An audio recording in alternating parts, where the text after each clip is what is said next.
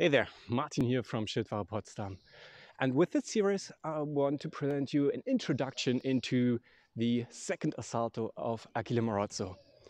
And personally, I think this one is even better than the first one to start with, actually, because it combines, like Marozzo says, the wide play with narrow play and interspersing some strette of the third Assalto as possible here as well.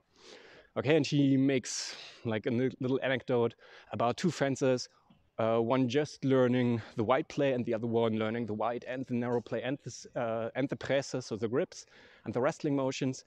And the second one will push and basically hunt and chase the opponent through the whole fencing hall. Okay, so it's really an advantage if you can employ these strette, these close plays.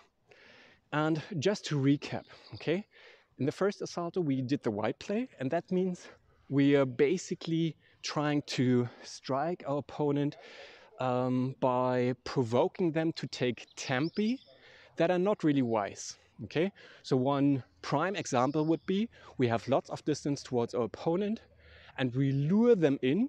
Okay, we invite them to make an attack that is too long and strike them in contratempo.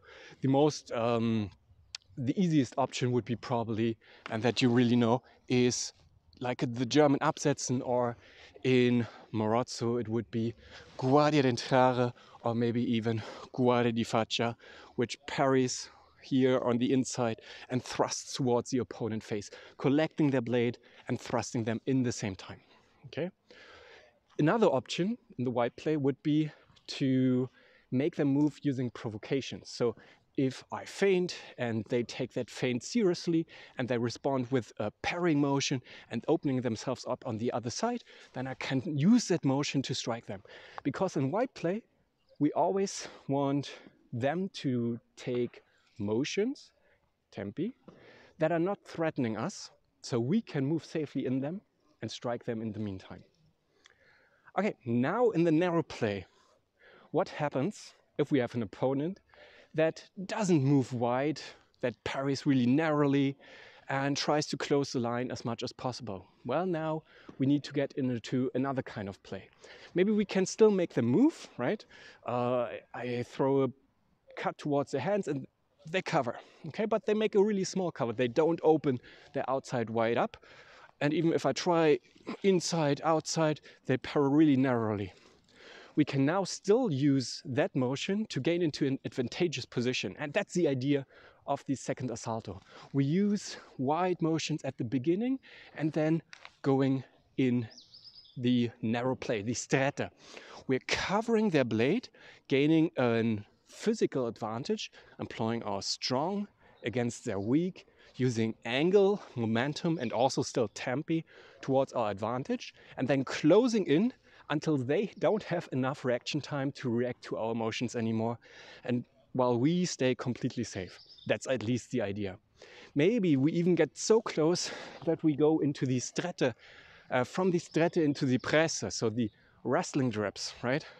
And these are more described more in detail in the third Assalto. Okay, and the second Assalto combines this. So we just need to keep this in mind. It usually starts from a wide play action, then goes into narrow, and sometimes even traverses into the presse. All right, so look out for these videos. My plan is to record them all. Probably some parts will even take more than one video, because especially the 7th, 8th, 9th and 10th part, there are really lots of actions in there. So Marozzo really went all out. I think he just could have done a couple of more parts, but maybe he didn't want to exceed 10. So we'll have a really nice and detailed look at that. And if you want to support this project, you can head over to Patreon and get early access, of course. And you can also train with us on a weekly basis. We do online training. And anyways, thank you for your support so much, and see you then. Ciao.